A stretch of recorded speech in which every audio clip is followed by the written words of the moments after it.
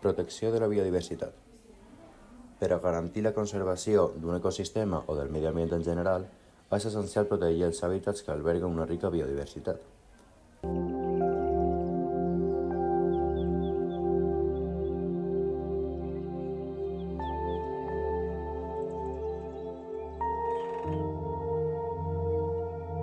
Aquesta protecció implica la implementació de lleis que consideren com a delicte penal qualsevol alteració o modificació d'aquests ecosistemes protegits.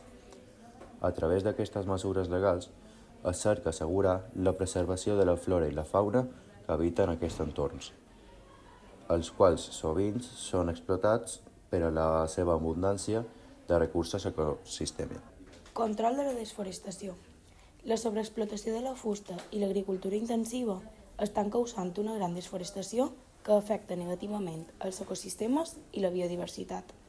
Una possible solució radica en la coordinació efectiva entre les polítiques de la indústria fustera, el sector agrícola i la planificació territorial per a una gestió sostenible dels boscos. Regulació de l'aigua. Per preservar tant els ecosistemes terrestres com aquàtics, és crucial regular l'ús de l'aigua. Aquest recurs essencial està sent explotat per les indústries i les activitats agrícoles i ramaderes, i la seva qualitat s'està deteriorant a causa del canvi climàtic i la contaminació.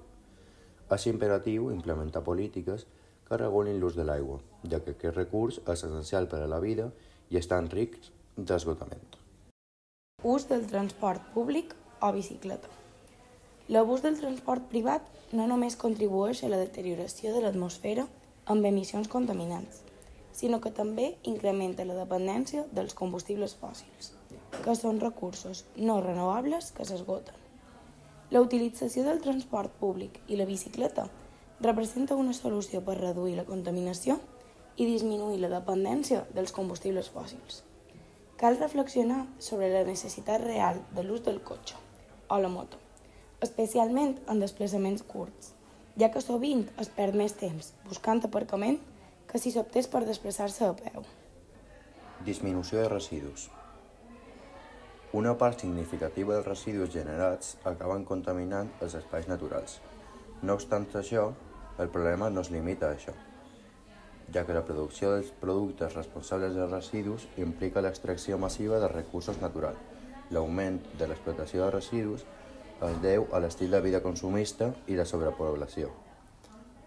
Per abordar aquest problema, es recomana adoptar una economia circular i promoure activitats centrades en la reutilització, la reducció, el reciclatge i reduir la generació de residus. Per què és important cuidar els recursos dels ecosistemes? Els ecosistemes proporcionen una àmplia gamma de recursos, incloent-hi animals, vegetals, minerals, aigua, sol, energia i factors meteorològics.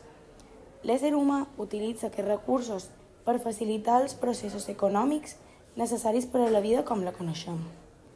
La deterioració dels serveis ecosistèmics no només provocaria un declivi econòmic, sinó que també posaria en perill la vida de les persones al mancar dels recursos essencials per satisfer les necessitats bàsiques.